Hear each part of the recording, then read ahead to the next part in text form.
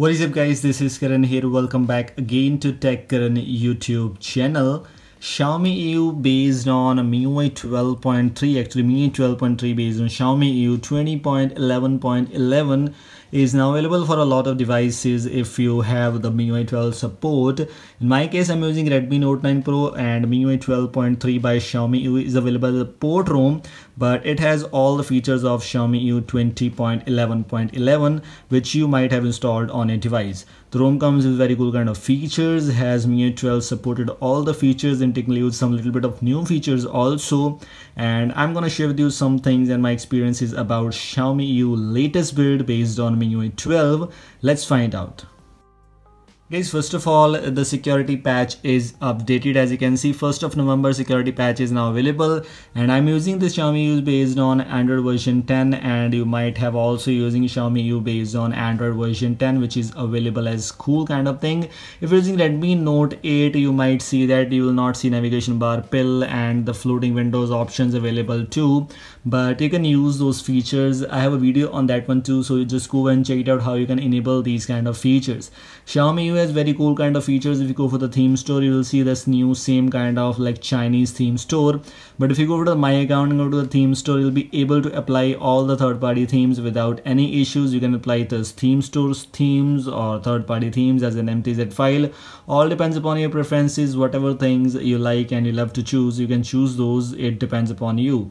Like in my case, I'm using this theme which is working fine here without any issues. You can use the control center or whatever things, everything will be themed. And the best part is you don't need to reboot your device to apply any third-party theme. That's a very cool kind of and positive thing about Xiaomi EU, that you don't need to you don't need to reboot your device to apply the themes perfectly fully. As you can see, status bar icons are also changed, fonts are also changed, everything is changed, which means the theme is applied successfully without even rebooting my device. That's kind of really great. Let's find out first of all some changes in this Xiaomi EU. First of all, if you go for the weather application, now if you go for this option and if you go for the share option, you'll be able to take a screenshot automatically and you'll be able to save to your gallery, or you can also share wherever you want to, which is a very cool and new kind of features in this latest MIUI 12 update, MIUI 12.3. Also, it includes some little bit of new features, other features also like app vault. I've not enabled the app vault actually, but you can use the app vault which has the dark mode support now available. I've not applied that, but you can simply enable that dark mode option by going to home screen and -1 screen to app vault, but I always use the Google Discover option instead of app vault. I don't use app vault at all, so that's why. Also, if you go for the home screen and if you go here, you'll see arrange items in recents, which is kind of really interesting. You'll see this latest new kind of recents panel here, which was not present in almost other Android and other Xiaomi EU builds or MIUI 12 based builds, but now it's available. And what is this? This is actually the horizontal recents menu, which looks great here. It's not pre-installed, it's actually pre-installed right now, which was not pre-installed in previous versions of MIUI 12 based ROMs. If you go to the home screen, you will see the option to choose the arrange items in recent. So if you love to choose these kind of things, you can choose the horizontally or vertically. By default it will be at vertically, so just go here, you will see this vertical, these kind of things. But if you go here and if you choose the option of choosing the arrange items in recents to horizontal, then you will see horizontal recents panel here. Depends upon the things, whichever you like. Also includes all the features like the floating windows. So if you want to choose the floating windows, you can choose that one too. All depends upon the preferences, boys. This is kind of really great things available.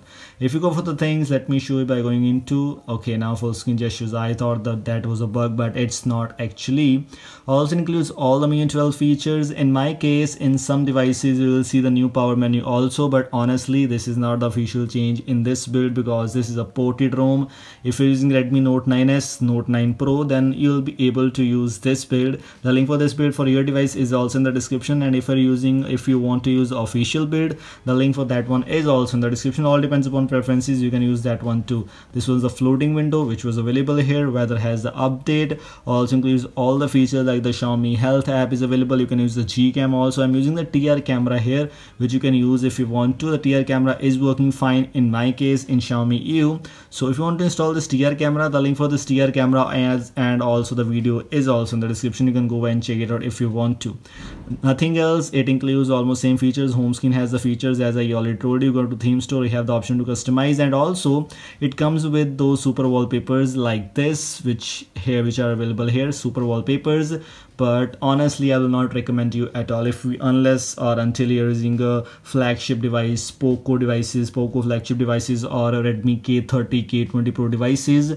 Just don't use these super wallpapers in budget devices, Redmi Note 8, Redmi Note 9 and something these like that, because that will just lag your device. And honestly, I'm using Redmi Note 9 Pro. I'll definitely not choose these super wallpapers. It's better to install any third-party themes or whatever else you want to do. This build is quite great. This is all from today's video. This was about the short review of the latest update, which includes the weather change, home screen changes, some little bit of things available here and there.